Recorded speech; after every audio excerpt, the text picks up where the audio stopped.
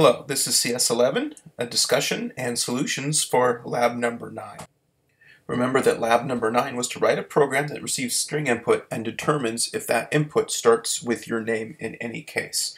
Now, I mentioned that this problem involved putting together several things that you knew, like for example, getting the length of a string, or using the substring to get a portion of a string, and using a loop, such as a for loop, and also at least one thing that you didn't know how to do that you were going to have to look up. And that particular thing was to change the case of a letter or string from uppercase to lowercase. And that was the hint that I gave you about the CC type library. How, by the way, can you turn a hint like that or a question into an answer? One thing that you can do, if you know the name of the library, is if you use your search engine and search for the keyword C++ along with the name of the library, you're almost certain to find a reference to it. Now, unlike Java, there is no official documentation for C++ online. So one site here, c++.com, is not official, and they have information about C++ and probably generate ad revenue or something like that to pay for it. I'll go ahead and click on that. And here we can see are some functions in this library. CC type, the first C tells you that this library is originally from the C programming language. The second C stands for character, and so this is a library that has to deal with characters. And these functions can be used to examine a character to tell you what kind of character it is. And then down here we see two lower and two upper. And so these functions can convert a character, either a standalone character or a character in a string, either to upper or lower case. Another way to track down solutions, once again, is to use the keyword C++ and then some kind of version of the question you're looking for. How do I lowercase a string?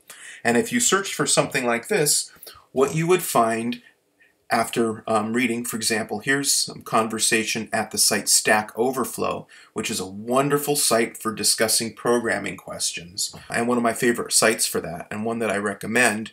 You would find, if you look through this discussion, that there is no easy way to do it. Good Lord, look at that. This is a big difference between C++ and Java.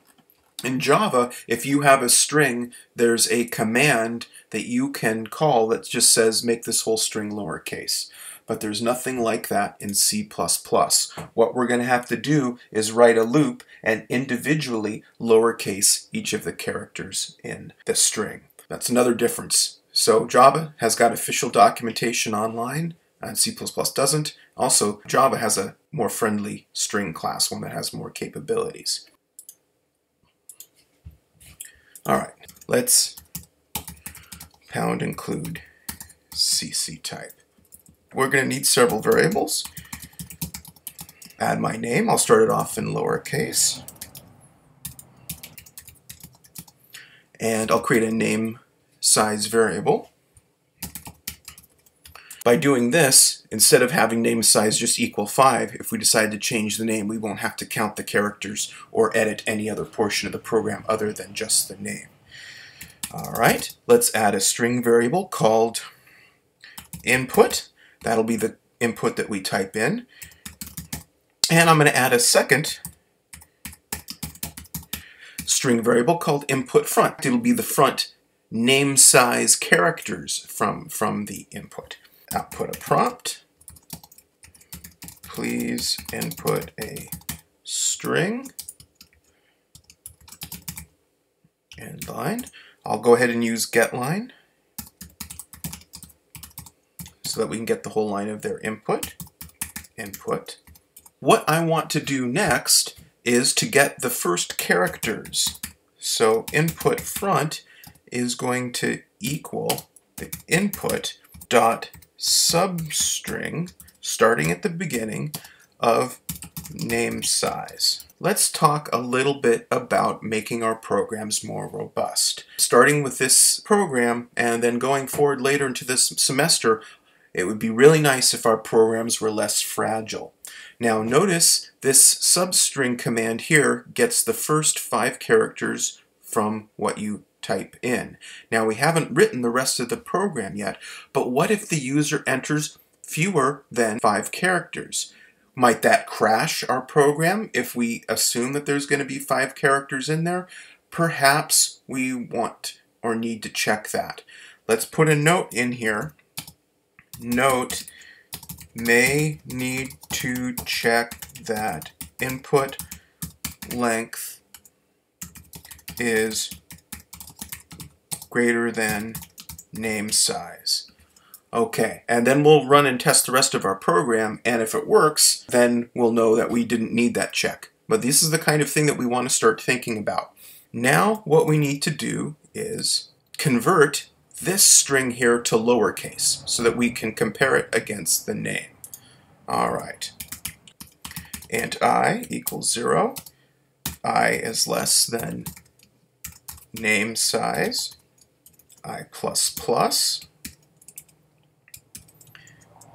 and here we can say input front I equals to lower input front I. Okay, so to each position in that string, we're going to assign to it the lowercase version of that same character. So that'll have the effect of converting the entire string into lowercase. Let's compile and run this program so far.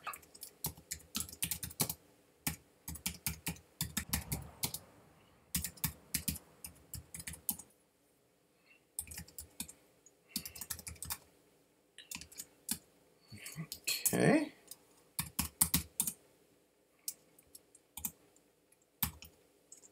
Alright, well, we ran several tests. Looks okay so far. Even though I expected it was going to crash.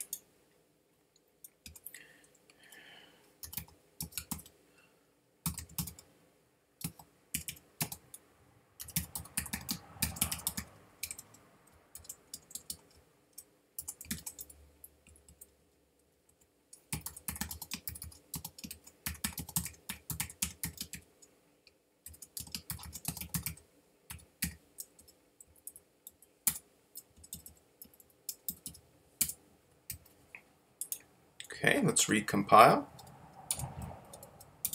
and run. And it says it matches and it doesn't match.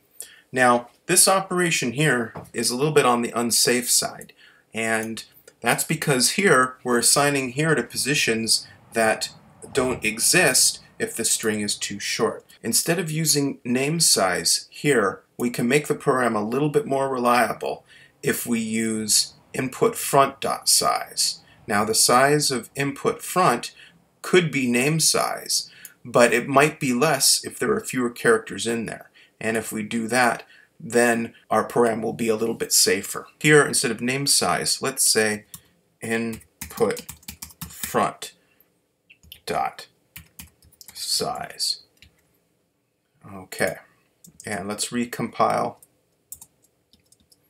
and run.